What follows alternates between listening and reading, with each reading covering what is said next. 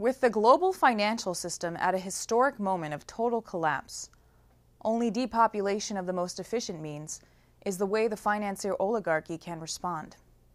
In today's age, that means a thermonuclear war. However, the policy of reducing our numbers on this planet has been the model of the British Empire throughout history, and wherever they are, genocide will follow. Today, there are 12 million people at risk of starvation in the Horn of Africa, but that threat is in no way localized, as this year's global grain harvest was exactly half of what our current 7 billion global population needs to survive. It's not just a question of halting the genocide of thermonuclear war. The genocide has already begun, and London's puppet in the White House has enforced that policy globally for the benefit of the empire. All discussion of overpopulation or global warming causing uncontrollable changes in food production are a lie. As we know, there's nothing natural about man allowing himself to die in mass numbers. The natural tendency of man is to create and discover the solutions to all obstacles that he will ever encounter. To give up that view of man would be forfeiting the human race to pure evil.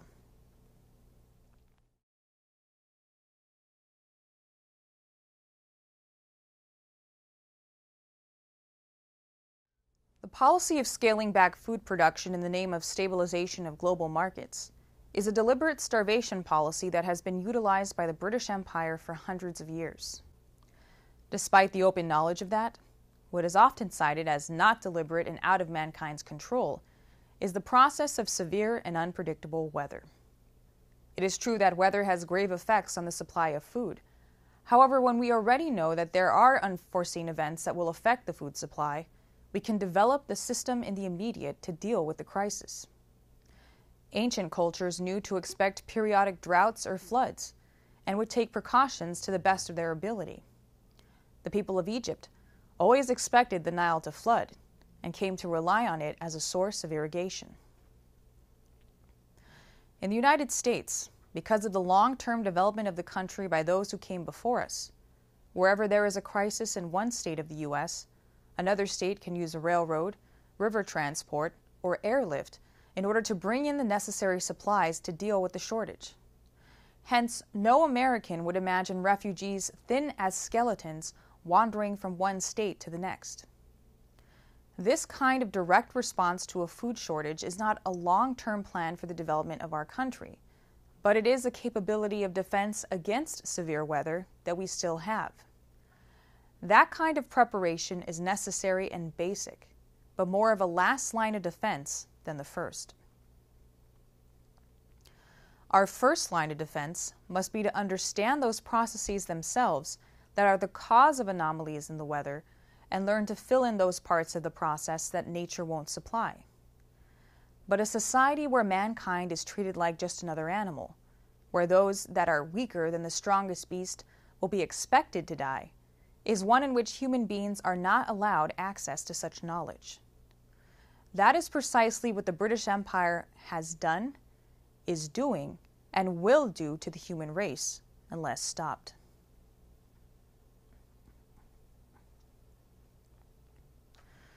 Let's take a closer look at how this operates. During the Great Famines that occurred between 1876 and 1906, several nations on 3 continents were affected. Although the British Empire, which had dominion over most of these areas, did not keep records of the number of deaths due to famine, estimates put the number at anywhere between 32 and 61 million people globally. Putting that in the light of world wars, it amounts to as great as the number of casualties of World War II, including disease-related deaths and victims of the Holocaust. Although the British Empire was and is brutal, how could as much as 60 million people possibly have been wiped out so quickly? What we know today, and very well could have known at the time, is that 3 strong El Nino events took place between 1876 and 1906. The effect was drought that decimated the food supply of several countries, extending from Brazil over to China, down to India, and as far west as Egypt and the Maghreb. However, human civilizations have been aware of disturbances in the supply of food for thousands of years, and had the ability to take certain precautions which included reserves and transport of food. In an age of modern rail transport and telegraph communication, why would the late 19th century death toll amount to such an ungodly number? We will shed more light on this with a look at the British in India, although this does not even begin to give the whole picture of the unnecessary and brutal deaths that occurred around the world and still continue to this day.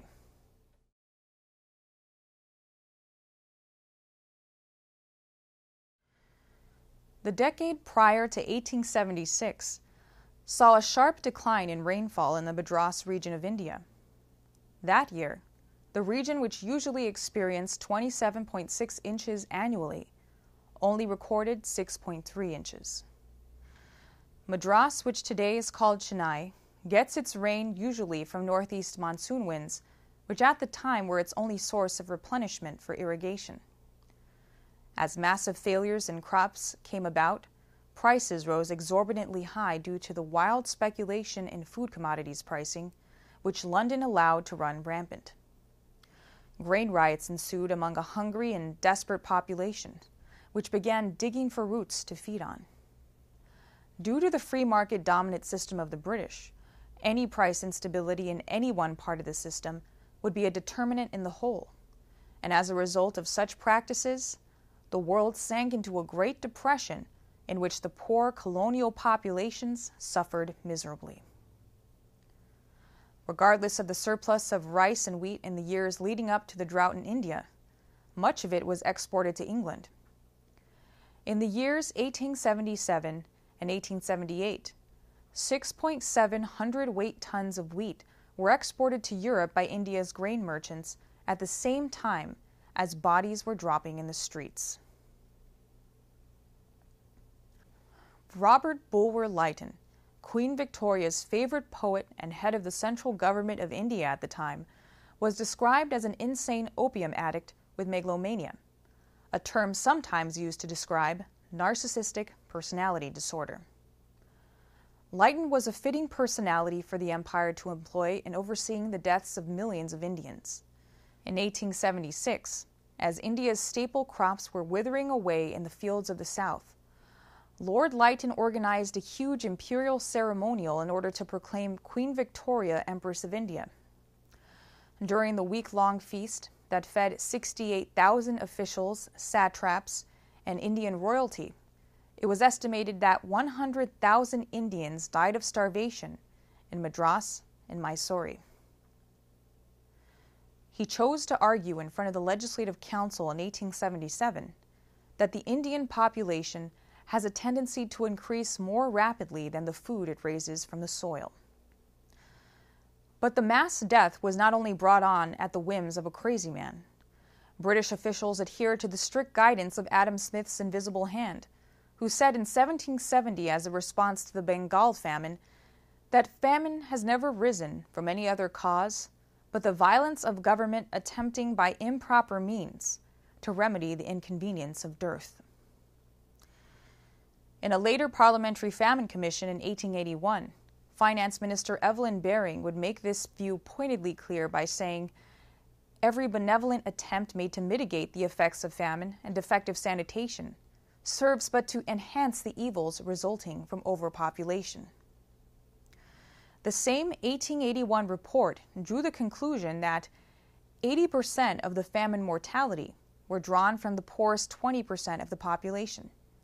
And if such deaths were prevented, this stratum of the population would still be unable to adopt prudential restraint. Thus, if the government spent more of its revenue on famine relief, an even larger proportion of the population would become penurious.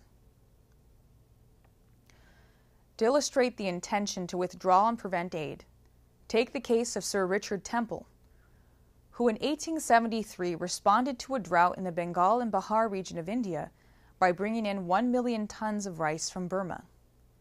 This and a so-called gratuitous dole alleviated the crisis in the immediate, and according to official records, there were only 3 deaths as a result of starvation.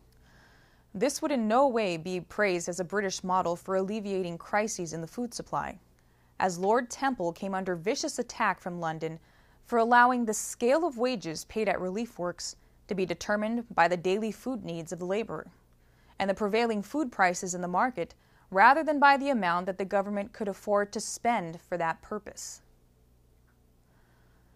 Temple, whose career was nearly destroyed, soon completely changed his tune and carried out the task of making relief as ineffective as possible. Temple's directive from the Council of India included the following: the task of saving life, irrespective of cost, is one which is beyond our power to undertake. The embarrassment of debt and the weight of taxation consequent on the expense thereby involved would soon become more fatal than the famine itself. Temple implemented the requirement of forcing applicants for relief to travel great distances on foot to dormitory camps, where they were forced into coolie labor upon promise of food. In order for the Indians to receive any relief without work, they had to prove they were nearly incapacitated to carry out even the smallest amount of labor. The idea that these camps were intended to provide any sort of relief was a lie, as the laborers were given less to eat than a diet for prisoners in the Nazi Buchenwald concentration camp. With this effective means of killing through a slow starvation process came disease such as malaria, bubonic plague, dysentery, smallpox, and cholera. This was not localized to Madras. These famines spread throughout the entirety of India and also around the entire globe. The 1876-77 famine was only the first of successive global famines in a roughly 25-year period. In addition to India, famine affected several countries including China, Russia, Korea, Vietnam, Brazil, New Caledonia, Egypt, the Maghreb, Ethiopia, and Sudan, where 1/3 of the population perished. Another global famine ensued from 1889 to 91. And 1896 to 1902, the monsoons failed in the tropics again, resulting in another deadly string of famines.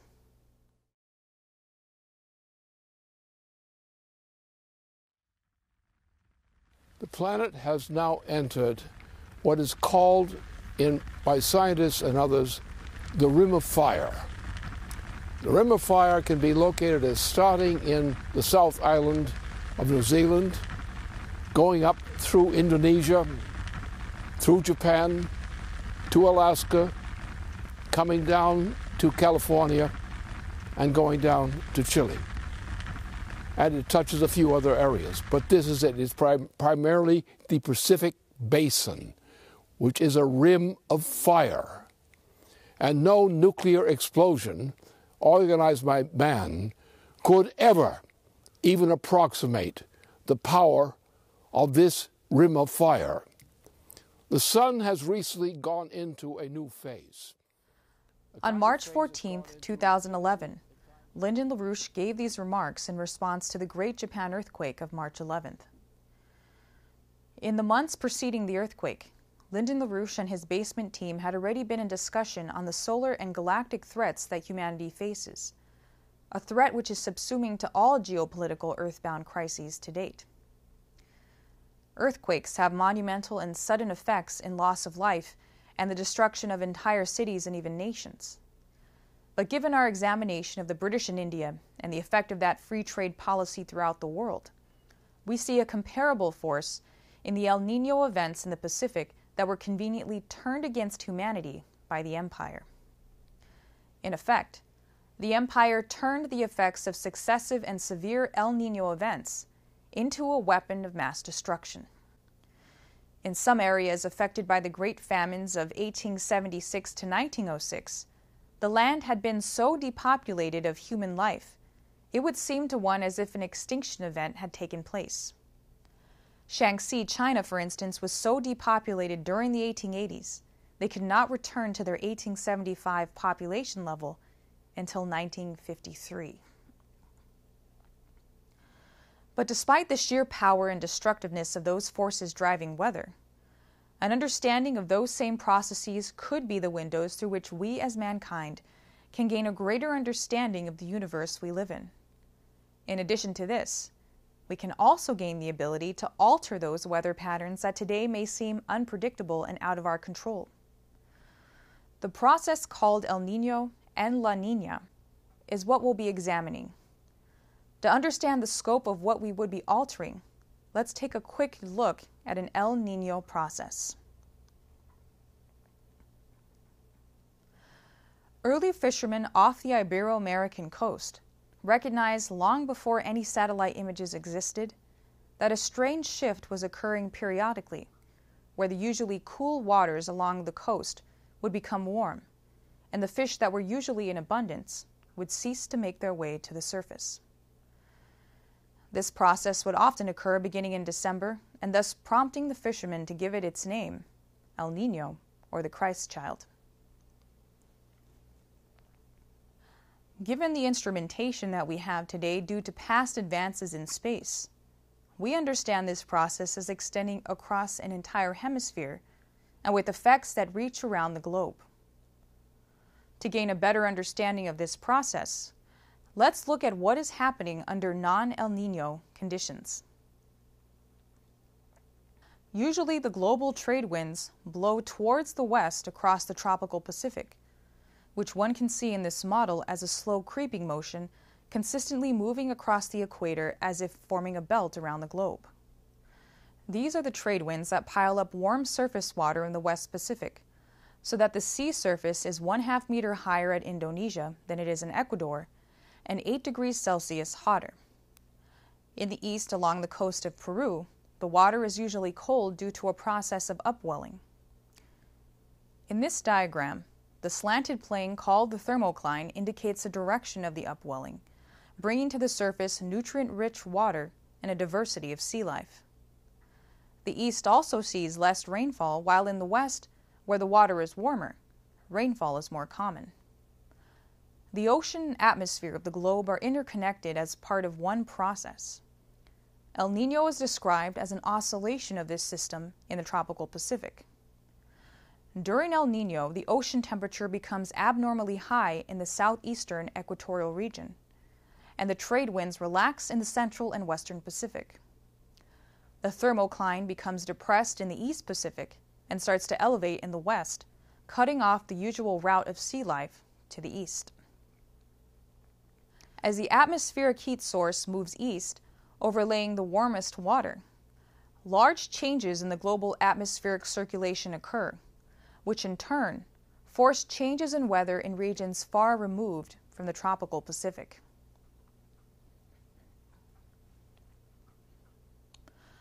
However, these are just effects. At this point, we still don't know what the cause of this process is, and we don't even know when one has begun until we've seen its effects. Also, what causes the anomalous warming of the ocean surface to occur as quickly as it does when we go into an El Niño phase? Could this merely be the work of solar energy? Is our lack of knowledge of what's going on the ocean floor, but also what's going on inside the earth, be throwing us for a loop? Without a greater understanding, it's as if we're in the footsteps of an invisible giant.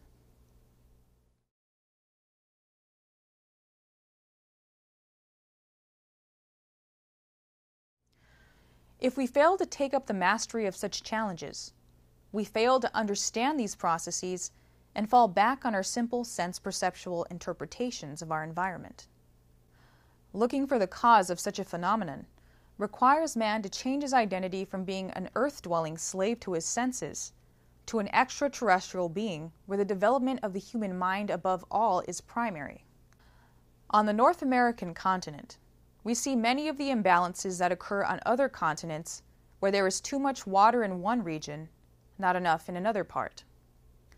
Although these imbalances are seemingly constant on a short span of history, multitudes of weather anomalies have been seen in the past year, such as increase in snowfall, tornadoes, and hurricanes, which are part of indicating to us that we are currently in a dangerous part of our galaxy. There is a lot that we don't know with certainty, But the point is, human life on this planet must be organized to come to understand these things very quickly, because the greatest threat to our existence is the ignorance of the universe we inhabit. The North American Water and Power Alliance is one such step to understanding our universe, which must be taken immediately. Although we would be dealing with challenges in the immediate, such as flood prevention and a steady and reliable source of irrigation, we're mastering the forces of a large portion of our entire hemisphere. Given that El Niño is a giant process that affects multiple continents, something on the scale of several NWAPAs in several countries would be a major step in understanding what are intercontinental, solar, and intergalactic processes. What we do know is if we are prostrate as a society at the whim of the oligarchical tendency, the great famines will seem as nothing compared to what we'll face as mysterious forces from locations that are currently beyond our grasp.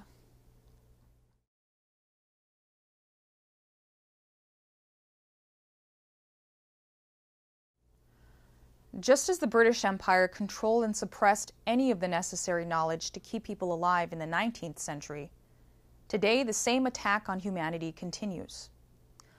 Not only do the worst of all possible famines continue to threaten lives across the globe, but even the most advanced capabilities we have to secure ourselves against it are being shut down. It is not just a matter of will genocide occur. It is happening, and it is completely unnecessary. Human beings have the ability to creatively gain a mastery over the forces of nature and begin to control weather on this planet. So the question is, are we in this world going to let the British Empire dominate us by leaving us open to the unseen power of nature?